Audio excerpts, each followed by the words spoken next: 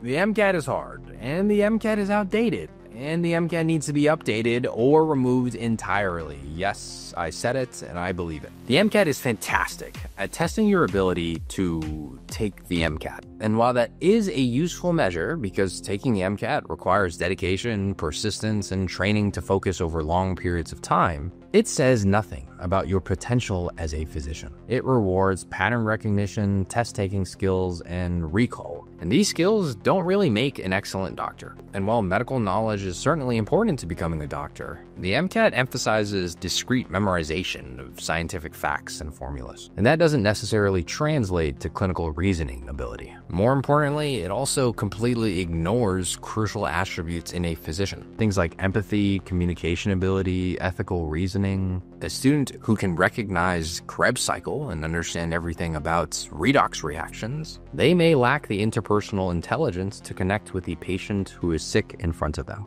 And look, the MCAT is a piece of an application process, but it certainly is an imperfect one at that. I'm not trying to be radical, I'm trying to be realistic and share my experience. Maybe together we can make small changes to medical school admissions so that it produces the doctors that our society needs. Premeds, what do you think about the MCAT?